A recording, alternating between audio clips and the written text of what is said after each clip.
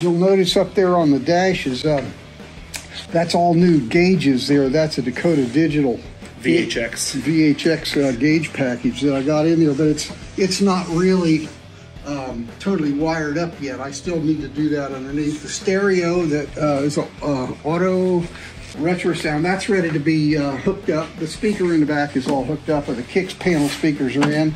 You can see all the interior is done. Clean. That's pretty. It came out pretty good. It's dirty as hell right now. Front wheels are off of it. Is everything ready to go back together on the front? Nothing on the rolling part of it is no issues there. Cool.